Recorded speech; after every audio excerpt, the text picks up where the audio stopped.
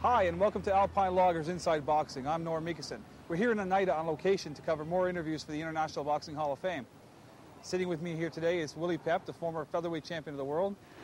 Willie, I was always curious about how you got your nickname. Well, you know, my name is Willie Papaleo, P-A-P-A-L-E-O, Papaleo.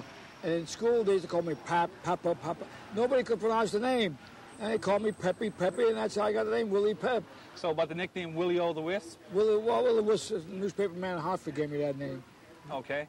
Let me run some stats down on you. You were born September 19th, 1922. Right. And you began your professional career in 1940. No, I began my professional career in 1939 or 40. I'm sorry, you're right, Okay. I'm sorry. I can't dodge you down, Norm. You know what you're talking about. At the age of 18. Yeah, I was 18. I was 18, but I began my professional career when I was 17. 17? Yeah, my first professional fight when I was 17. Okay. But what's the difference? You had 54 wins and no losses. 62 in a row, and then 62, I got beat. okay. 60 then I got the 63rd. I got beat by the lightweight champion of the world. I fought out of my class. Then I won 73 in a row. Jeez. Okay. I won the championship of the world, my 54th straight win. Oh, I see. Okay. Right. And you fought Chalky White. Chalky White. Can you tell me about the Chalky White fight? Well, he was a great champion. He knocked everybody out, but you know, if he don't hit you, he ain't gonna knock you out. So I made sure he didn't hit me. I boxed him for 15 rounds, and as long as I didn't get hit, I didn't get hurt. So I won the fight. Like I say, now you've had so many. I think you hold, like say, you hold a record. 229 wins. Nobody ever won more fights in the history of boxing. And in doing so, you've had many successful title defenses. Oh, I defended the title about 11 times, off and on. Off and on. And look over my research. On January 8th, 1947, you had a very serious accident. I cracked up with a plane. I was champion of the world at the time. I was flying up from down south. I was in Miami. I was coming up to Connecticut. I cracked up in New Jersey. I was off 6 months. But they told me I broke my back and broke my leg. And they said, Willie, you won't be fighting for a long while. 6 months later, I was boxing. I got very lucky. I did well, and I was on my way again. But I wasn't supposed to fight ever again. It's amazing. The good Lord took care of me. That's really right. Did. He really did. Okay, so what I've got, you know, is you came back after your accident and you fought Sandy Sadler, your old nemesis. He's a tough son of a gun, Sandy. He gave everybody trouble. He gave me a lot of trouble. He beat me a few times. And I think your most famous fight was Sadler's. Was it 1949 when I beat him? Yeah, you beat him. Yeah, I beat him the second time I boxed him. 15 rounds. It was the hardest fight of my life, and I managed to beat the guy, but he's a great champion. You know, how many years did you box? Oh, I think I boxed just approximately. How many years did you box? About 10 years. 10 years? Just about. You boxed as an amateur too a few years. That's right. Sandy and I boxed each other 3 or 4 times. I don't want to remember, but I have to tell you about it. We were both known as very colorful fighters, Sandy and I. We used to bleed all over the ring. We're very colorful. I don't know, whenever I go to a party, who do they put next to me?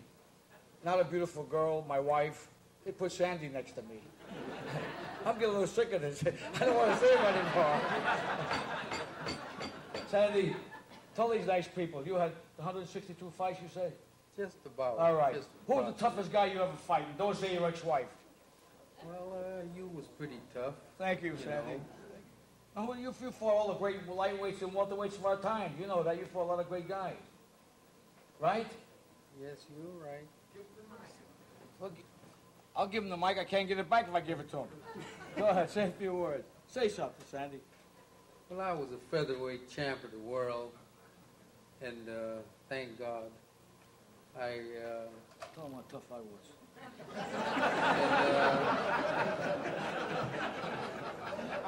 He was a tough man. There it is. I'm only kidding. Sandy was a great champion.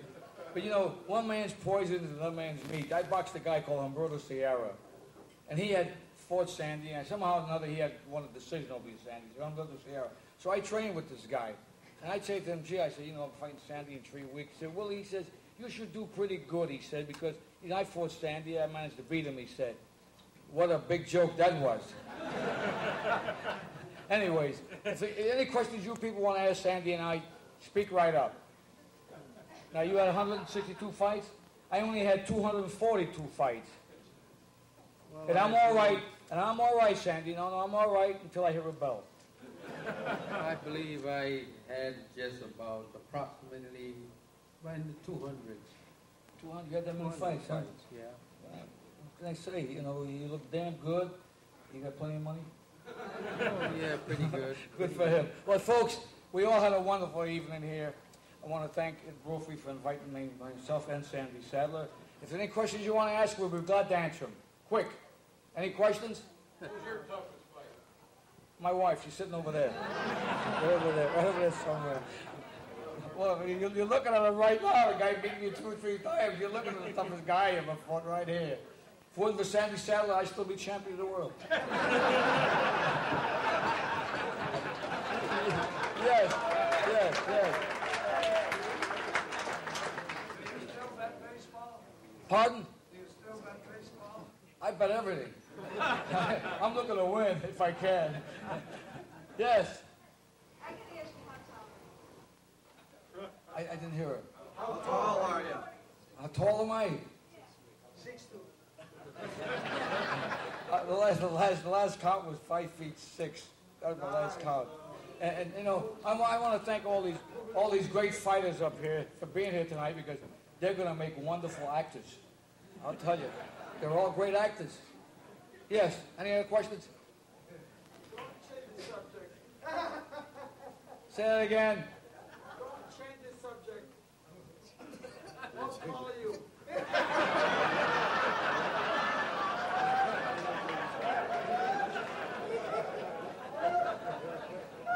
Five feet 6. Okay, Shorty? Okay, Shorty? All right. Now behave yourself because I'll destroy you. Any questions? Well, look, like I said, we're glad to be here tonight. Matter of fact, Sandy and I are glad to be anywhere tonight. No questions? Thank you all very much. You know, styles are very funny. No, I boxed 5 guys that I beat to beat Sandy Sadler. And I didn't think I'd have any trouble with Sandy, but styles are funny. One man's cake and another man's poison. Sandy was a tough guy. There was, from one of the books that I read, there was rumors about the first fight that you threw the fight. Like Say that again. They said rumors circulated after your first fight with Sadler there was a fix. That's not a nice question. I won't answer that question. It's stupid. Okay, no It's problem. stupid. Talk about the punch and okay, Sadler's camp said that in your second fight, was it, that you were going to run like a thief? Well, I did. I boxed. You See, boxed. Boxing is different than running. Right. When you move around and don't get hit, that's running, but I was boxing. Yeah. If I didn't box, he knocked me out. So you gave him a boxing lesson? That's what I think I won the fight. Once in a while, I got lucky. He beat me a couple of times. He's a great champion. I'll give you a quote from the New York Times. They said that Pep replaced strength with experience and youth with endurance. Well, it worked. You know, I beat him the second time, but he beat me a couple of times. I think one of the other quotes that I read was that every time you looked at Sadler's face, you seen Willie's left hand.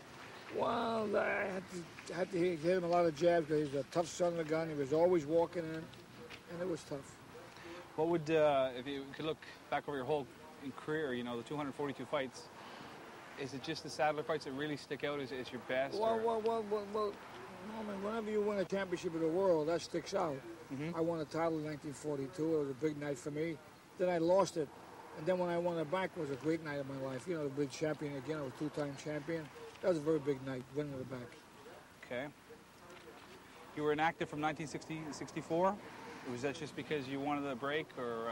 No, I just laid off. I didn't think I wanted to fight, but I came back at 65 or 65 or 66 for a couple of fights, 10, 11 fights I had.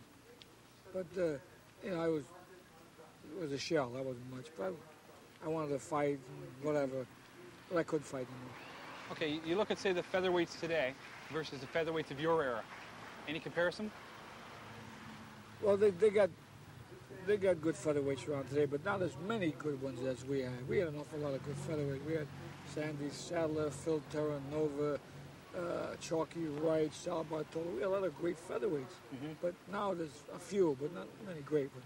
That's the only difference. You know, with with boxing collectors and boxing historians, they always talk about great fights or dream fights. Are you familiar with the career of Alexis Arguello? a great fighter. He's a good boxer. How would a fight between Pep and Arguello would have went, maybe? Well, did you read? They came out with an article in the sports paper, sports magazine last year. They gave me the decision.